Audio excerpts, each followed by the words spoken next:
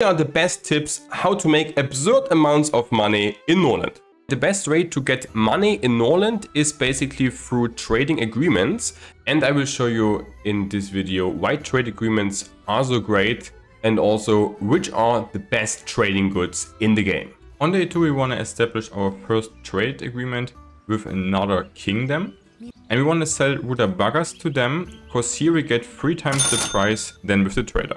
Now we're getting each day one guaranteed trade and getting a lot of money for really a small amount of rutabagas. Here we're getting now 5 gold per moonshine, and that's really good because the trader would only give us 3 gold per moonshine. It's really important that you're making the trade agreements always with your lord who has the highest trade skill, because then you're getting even more money on top. Next up, we're selling flour to improve more and more our income. One thing you should really keep in mind is you should never export twice the same thing. It's way better to export multiple things. In addition, we're also making a beer deal next. And you give me 11 per item, which is pretty good. And we're getting even 13 like this, because our trader is super Gucci. So give us the money, guys. Easy. I mean, now the economy is like pretty solid, guys. What can I say? 400 economy per day.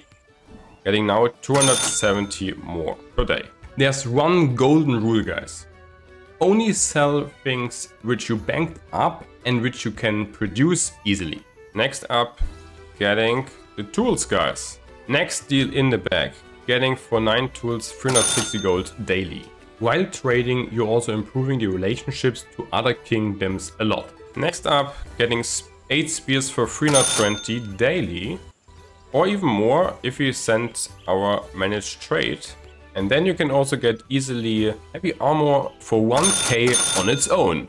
Easy peasy.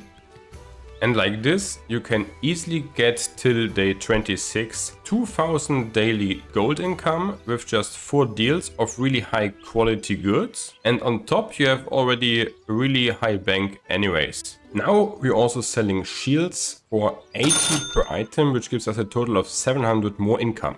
By the way, which production do we use for this in our kingdom?